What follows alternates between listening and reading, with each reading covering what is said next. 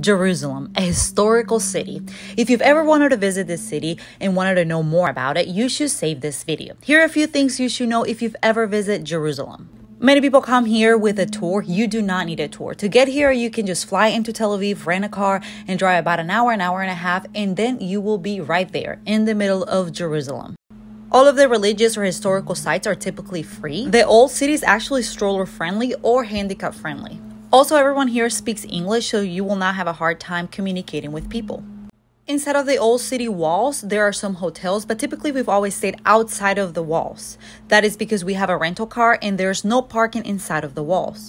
I would put all the things to do in the description of this video, but real quick, one thing you can do is get a free walking tour. You can schedule those. Or also the top things to do and see here if you are a Christian are the Mount of Olives. You can also go see the King David's tomb. You can go and walk the whole procession of where Christ walked with his cross.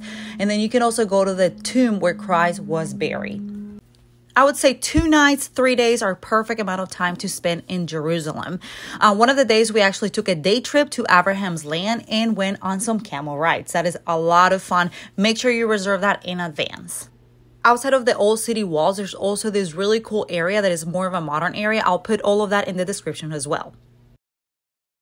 Thank you, and don't forget to like this video.